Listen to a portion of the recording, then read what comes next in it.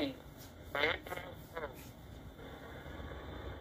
It was many and many a year ago in the kingdom by the sea that a maiden there lived whom you may know by the name of Annabelle Lee.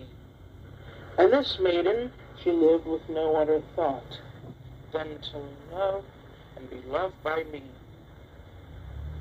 I was a child and she was a child in this kingdom by the sea, but we loved with a love that was more than love, I and my Annabelle Lee. With a love that winged seraphs of heaven coveted her and me. And this was the reason that long ago, in this kingdom by the sea, a wind blew out of a cloud, chilling my beautiful Annabelle Lee, so that her high-born kinsman came and bore her away from me to shut her up securely in this kingdom by the sea.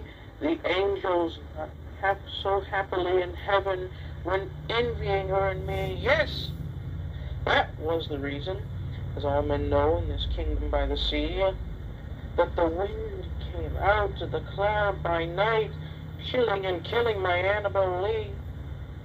Our love, it was stronger by far than the love of those who were older than we, of many far wiser than we, and neither the angels in heaven above nor the demons down under the sea can ever discern my soul for the soul of the beautiful Annabelle Lee.